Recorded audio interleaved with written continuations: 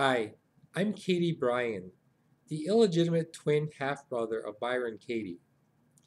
If you're one of those non-dual Advaita spirituality folks, you may know about my sister and her technique of self-inquiry and turning it around and asking, is it true, about your troublesome thoughts. My sister came to this realization after having a deep spiritual awakening, after watching a cockroach crawl across her foot.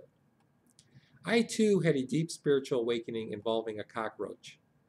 I had some week old pizza crusts lying on my living room floor, and I was gazing at them when a cockroach walked up and started nibbling at a moldy piece of mushroom. I wished that the disgusting cockroach wasn't there. And then I realized, what if the cockroach wasn't there? I saw that the disgusting moldy mushroom nibbling cockroach came and went and wasn't really a problem at all. So I turned this into my own technique. Rather than questioning troublesome thoughts and asking if they're true, I ask one simple question which applies to any thought. What if that thought, which is bothering me so much, wasn't there?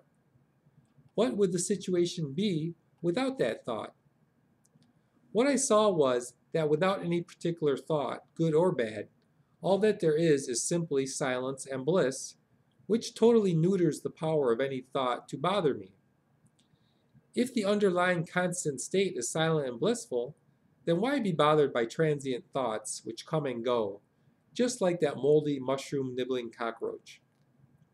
I tried telling my sister that her technique is way too complicated and bothersome, but she doesn't return my phone calls and has blocked me on Facebook. So instead of turning it around and asking if it's true, simply ask yourself, what if that thought wasn't there?